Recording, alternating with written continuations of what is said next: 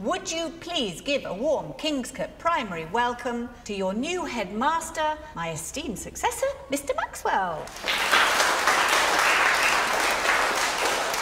Thank you, Mrs. Hammond, and thank you to the choir for that touching rendition of Umbrella. When the sun shines, we do all shine together.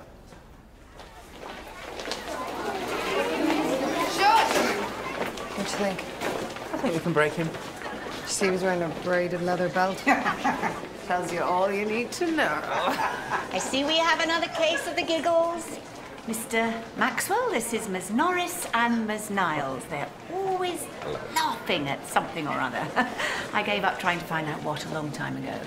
But as it's my last week, I don't mind saying I've always found it extremely annoying. Oh, well, I'm a terminally unfunny man, so I'm always grateful to have someone lighten the mood.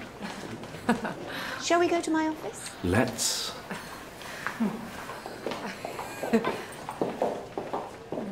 They're off to do the head teacher handover ritual now. What's that? She squirts the milk of knowledge out of her tits, and then he rubs it all over his face and chest.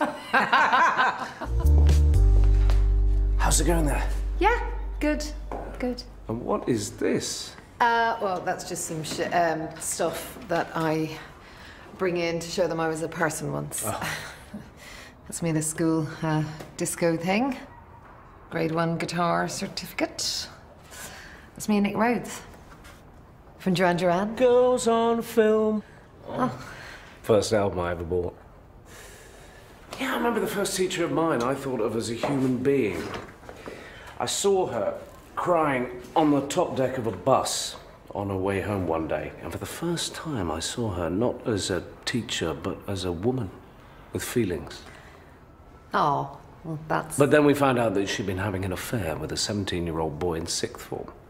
Can you call it an affair? It's a relationship?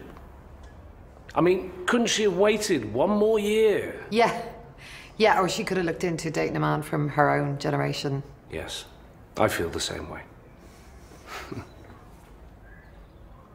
Right, I'll leave you to your work. Okay.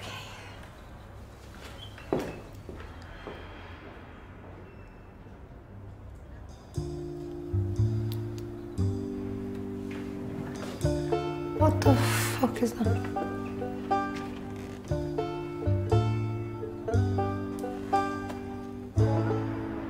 What did it smell like? I didn't stick my nose in it. Well, I mean, I doubt it's anything. It would have had to penetrate trousers and then cotton underwear, unless he wears silk ones, in which case he's a real pervert. Oh, okay, so I imagined it. No, but, you know, if you didn't, then he made a multiple fabric blast through, which is unlikely unless he's Superman. Look, a man in a powerful position left a moisture patch on my desk. I don't feel comfortable with that.